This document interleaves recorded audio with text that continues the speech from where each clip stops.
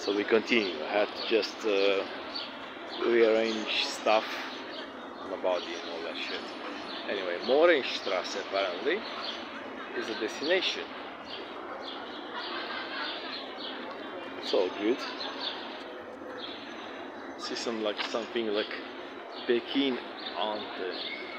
I don't understand. German has been eluding me so far, but it has been eluding me, to be fair, to a certain extent, not 100%. German is not impossible. It's really not that impossible. But that's like everything you do, there are so many like things in the way that need to be taken out of the way. So I'm getting there, slowly. Let's cross here. Super good, to be fair. Nice area, Mohrenstr. Super civilized. Love. Not too bad.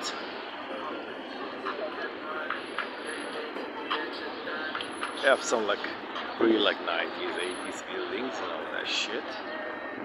Some like neo-modern stuff, but what can you do? All that crap. It looks very super modern. There you go. Berlin is not really a bad place to live. It's actually a very good place to live compared to the rest of Europe. Yeah, compared to the rest of Europe, Berlin is like one of the top destinations. Really good. Yeah. Progressive and stuff. If this is your thing, like progressive, yeah, it's also progressive, but it's also conservative at the same time. It has a lot of things. I think it's like one of the most complete cities in Europe at the moment, and cost of living is still like low to middle. So I would just jump right in if I was you, but anyway, I've been bored and stuck before, so